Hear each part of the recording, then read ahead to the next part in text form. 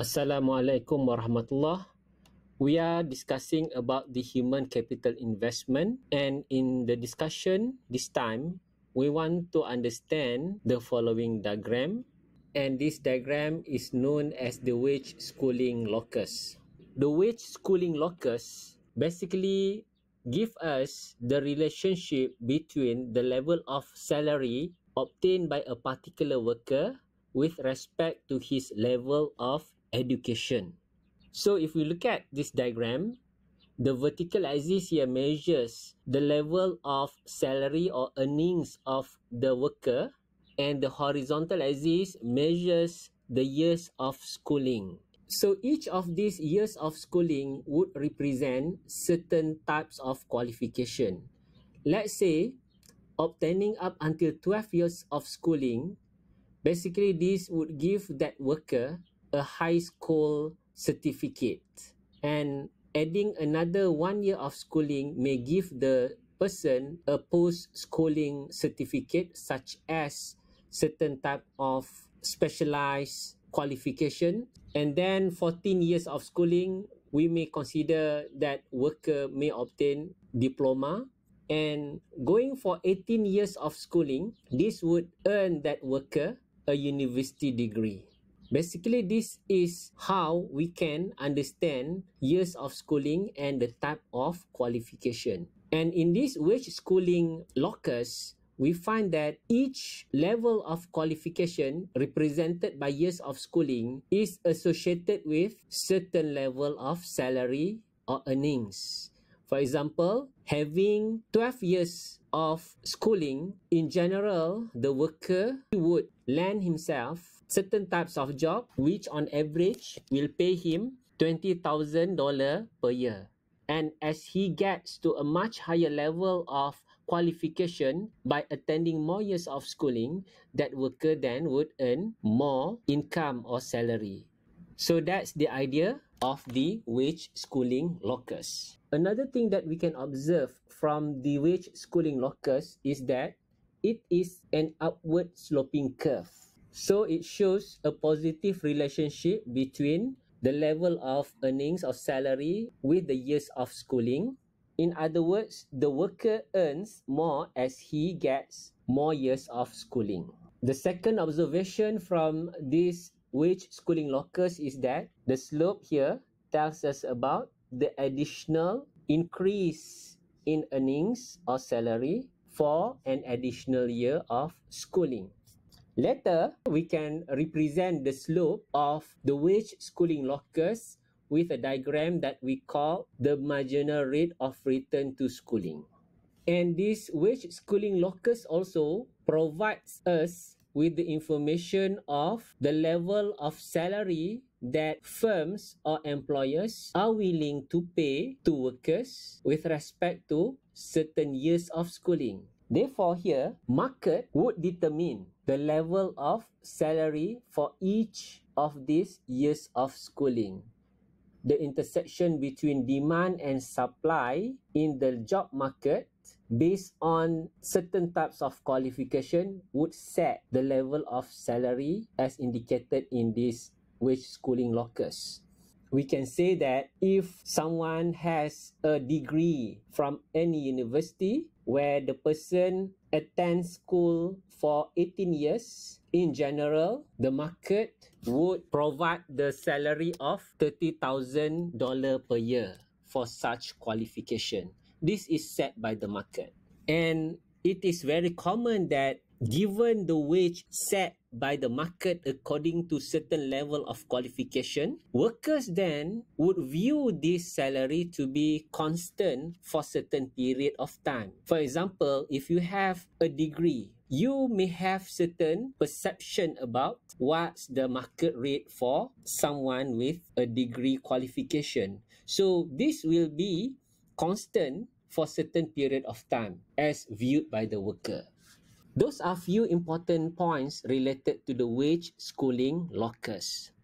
Over here, I have some key points for the wage schooling locus. The properties of the wage schooling locus tells us about, number one, the upsloping nature of the curve.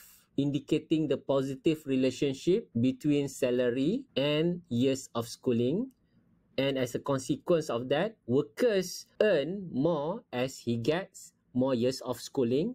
Number two, the slope of the wage schooling locus tells us about the additional increase in earning for each additional year of schooling, and this latter is called the marginal rate of return. The wage schooling locus is a concave curve. Therefore, the monetary gains from each year of schooling would eventually diminish or decline, and the diminishing return to schooling, as indicated by the concavity of the curve, would means that each additional year of schooling adds less increase in knowledge and therefore lower additional earnings than previously. So this is the 4 important points that we can derive from the wage schooling locus. The slope of the wage schooling locus can be illustrated as follows. It is called the marginal rate of return to schooling, or the short form is MRR. The MRR basically is a schedule that gives the marginal rate of return to schooling, or the percentage increase in earnings resulting from an additional year of schooling. So we get the MRR by computing the slope of the wage schooling locus. Therefore, a worker maximizes the present value of lifetime earnings by going to school until the marginal rate of return to schooling equals the rate of discount. If you can still recall, in the earlier discussion, we have discussed about how to optimize the human capital level. And we are using the marginal benefits and marginal cost diagrams to arrive to that decision. Now, with a better understanding about the wage schooling locus, and from the slope of the wage schooling locus, we can then derive the MRR line here. This line, the rate of return here, is a downward sloping curve because as we get to a much higher level of schooling by obtaining more years of schooling, the rate of return is declining. Among other reasons is that it takes us less and less time to recoup the benefits as we get to a much higher level of schooling. So it is a downward sloping curve, and we assume that the marginal cost of schooling is constant, and the cost is represented by the discount rate level indicated by R. Therefore, if the person's discount rate is given at R over here, then his optimal level of years of schooling is given by the intersection between MRR and the discount rate level as indicated by R here. So this is the point, and as such, this person would obtain S star level of schooling. S star represents certain years of schooling. Someone with a much higher discount rate as indicated by R prime over here, this is usually for a present-oriented individual. And in this case, we find that this is the point where the discount rate intersect the MRR, and therefore this person would only obtain S prime level of schooling. And here we find that discount rate matters in identifying the optimal level of years of schooling. A present-oriented individual with a much higher discount rate as given by R prime here, this person would obtain less years of schooling as compared to a more future-oriented individual with lower discount rate. This person then would obtain more years of schooling. So these are few things that we can see from this diagram. So here I have few more notes about the diagram. As I explained to you, the slope of the wage schooling locus is called the marginal rate of return to schooling. And to measure the slope of the wage schooling locus, it is given by the change in the level of earning, W, over the change in the level of years of schooling, represented by S. Marginal rate of return to schooling, so this is MRR, basically tells us about the percentage increase in earnings as a result of having an additional years of schooling. Because the wage schooling locus is concave, therefore the marginal rate of return must decline eventually. So from the diagram, as also explained earlier, to maximize the present value of lifetime earnings, a worker therefore would go to school until the MRR is equal to the rate of discount or R. If MRR is more than R, the person should continue attending schooling. But if MRR is less than R, the person should quit schooling. So this is the alternative decision rules for the person.